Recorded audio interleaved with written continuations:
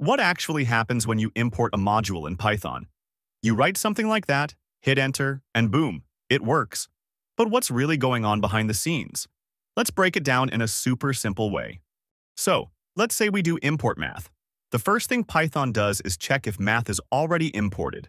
There's a dictionary called sys.modules where Python keeps track of all the modules that have already been loaded.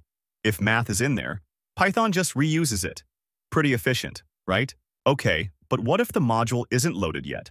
Python goes on a scavenger hunt. It searches for the module in a list of places called sys.path.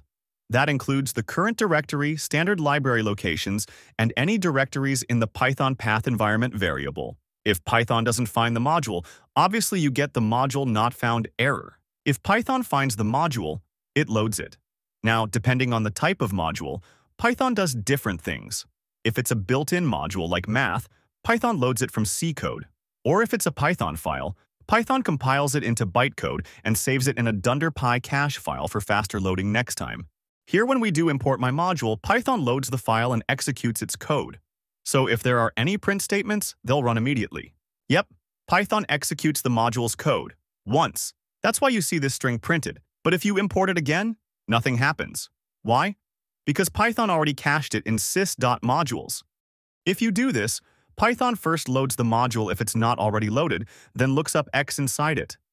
For packages, it's a bit more involved. If you do import my package.mymodule, Python first loads my package's init.py file, then my package/mymodule.py. This is why packages always need dunder init.py file, but not the case for namespace packages. So, next time you write import something, just remember, Python is checking its cache, searching directories, loading or compiling files, executing code, and managing dependencies. All of that happens in the blink of an eye. Pretty cool, right? So, if you found this helpful, hit the like button, subscribe, and I'll see you in the next one.